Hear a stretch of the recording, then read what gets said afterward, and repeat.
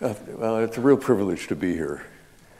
I think that this conference, this meeting, and it's the very first one, is a symbol of what I think is going to be a revolution.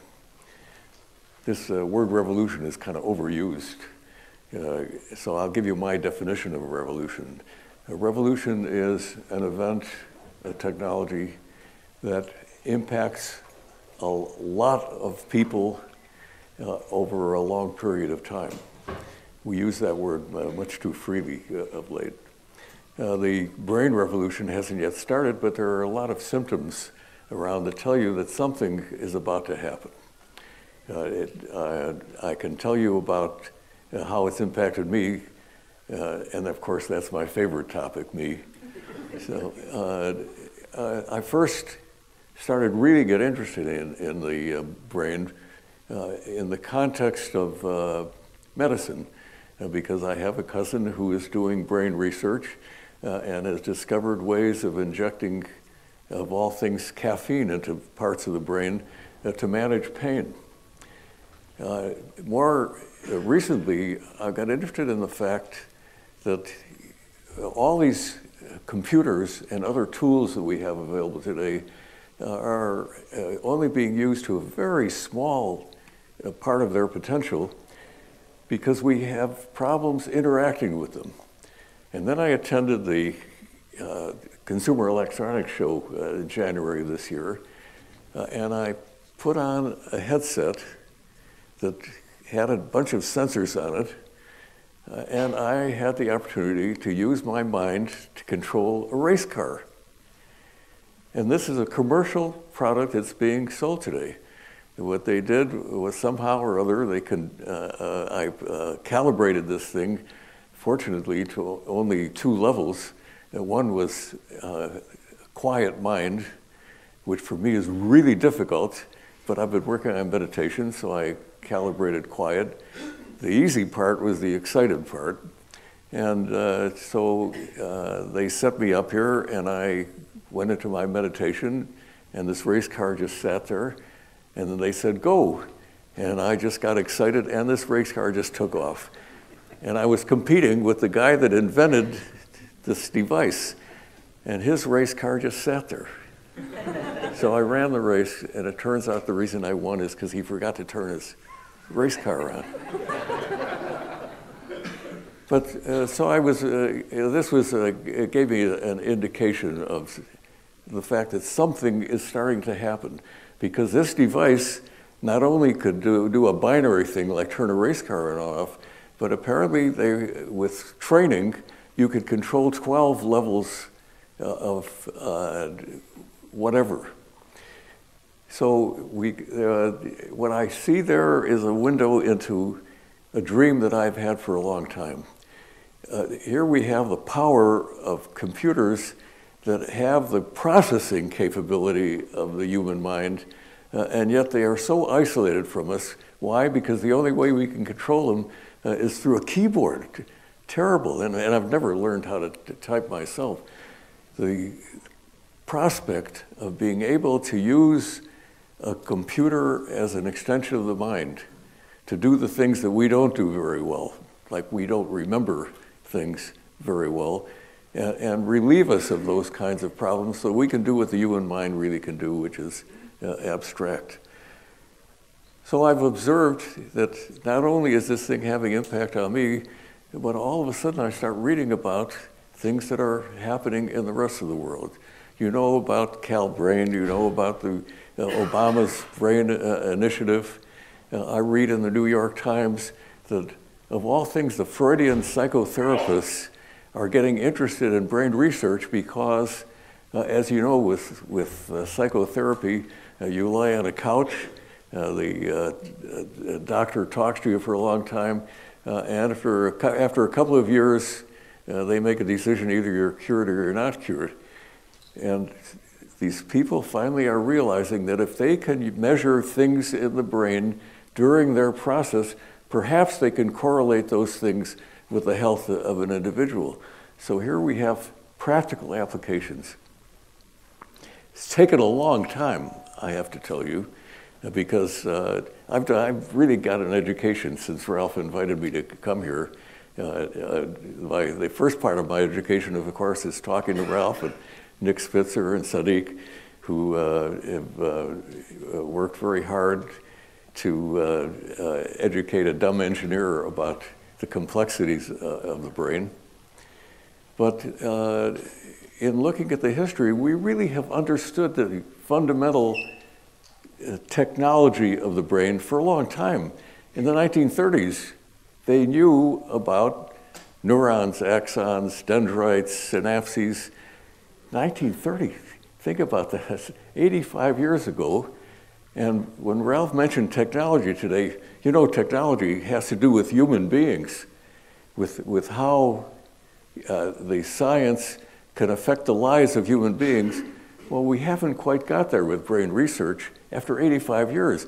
I happened to pick up a book that was written, actually a lecture that was written up by a fellow named John von Neumann. If you're in the computer business, you know that he was the pioneer of computer architecture. And he wrote a book called The Brain and the Computer. And it was brilliant. He talked about everything that was known in the 1950s about the brain, and it was a great deal. They had gone on beyond understanding the elements of the brain to understand how fast signals move through the brain.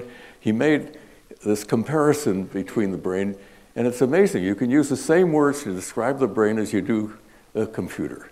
The digital versus analog, networking, all of the same expressions, and his final conclusion was there's absolutely no correlation between the way a brain works and the way a computer works. 1956, so here we are in, what year is this? 2015, 85 years after the beginnings of this thing, and we seem not to have made much progress. And one of the manifestations of that is whenever you talk to a brain expert, what's the first thing they tell you? Do you know that you have 10 to the 11th neurons in your head?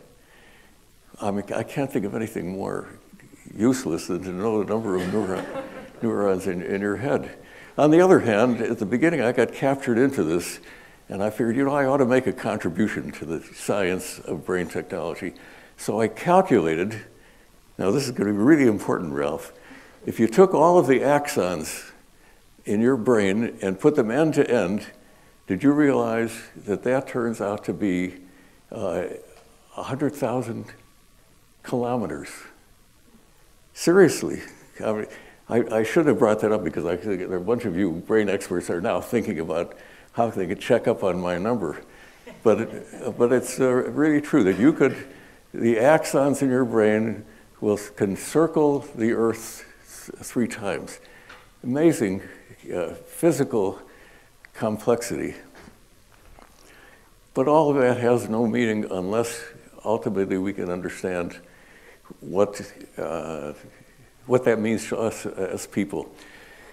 So I think this group has an extraordinary opportunity, and I want to address the people in the group that are and I think it's almost everybody in the academic community that are in the range of maybe 20 to 40 years, and give you a comparison with what happened in my career, because I think I'm one of the luckiest people in the world. I think I was born just at the right time for the industry that I got involved in.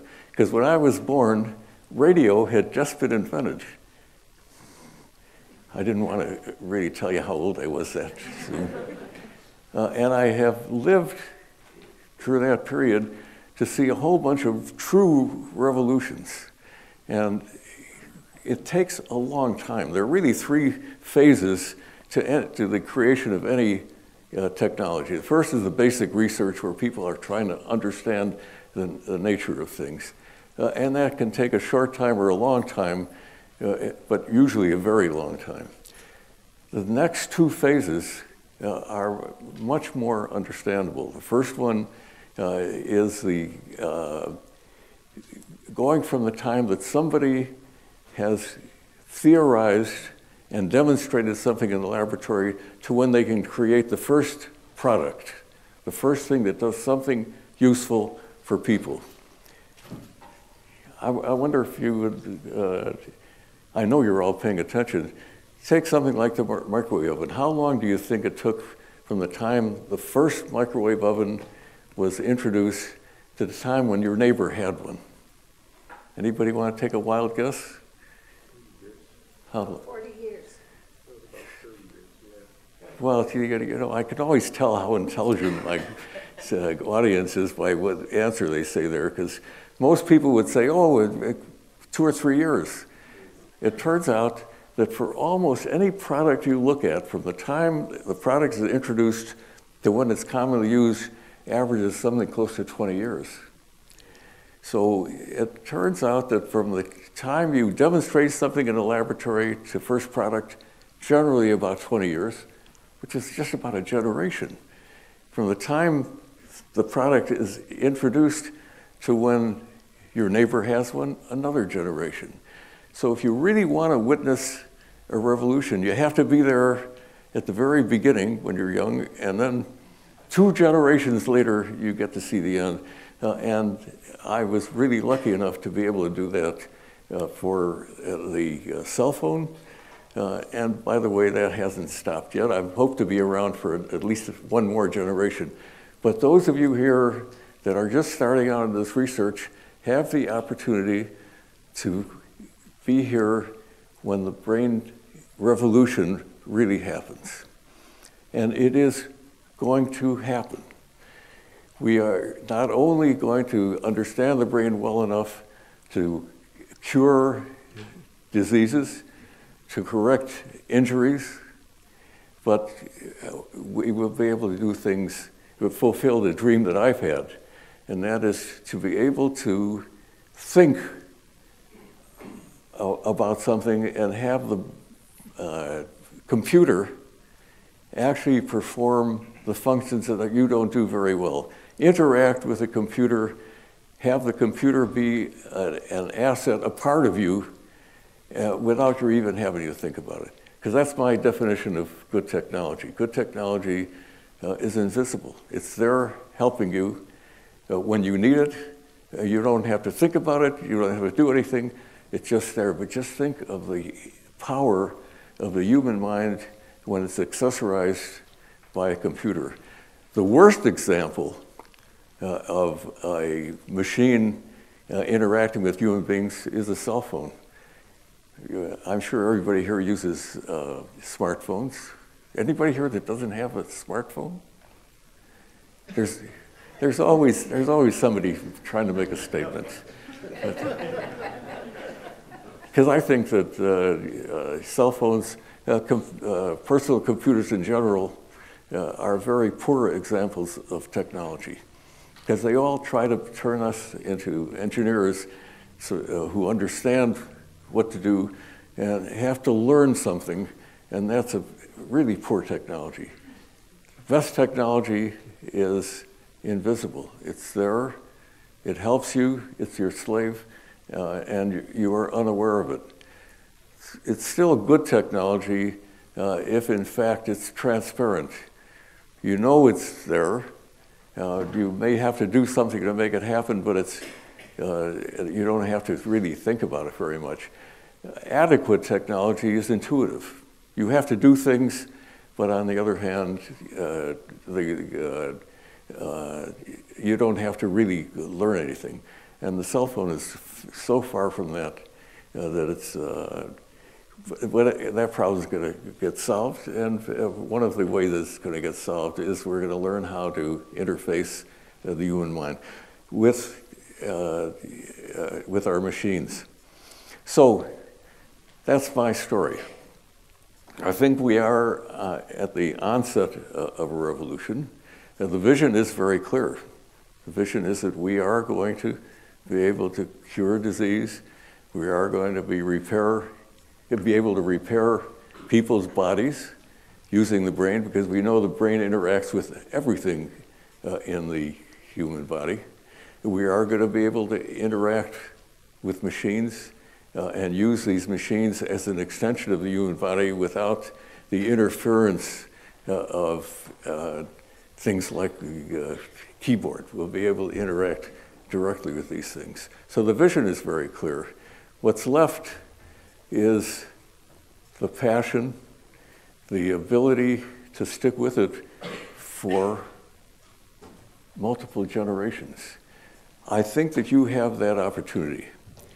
Now, you don't have to wait for 2 generations for this revolution to happen. There will be lots of intermediate victories, and those are the things that keep the passion alive. But the reason that you have to be passionate, you have to be excited about what you're doing is that there are going to be lots and lots of failures. One of the lucky things that happened to me in my career is that I started with a company called Motorola, which is very different than the Motorola that still remains today. And the founder of Motorola established a principle that somehow infused itself throughout our company and it became part of me. And he expressed that with the words, reach out, do not fear failure. Because the reality is if you're doing something really important and what you are doing is important and will be increasingly important, when you do those things, you are taking risks. There will be many, many failures. And without those failures, you know you didn't take the risk in the first place. So there'll be failures. Fortunately, there are going to be a lot of victories in the way, along the way, but the long-term result is going to be a revolution. And when that revolution happens, I hope you remember that Marty told you about it first. Thank you very much.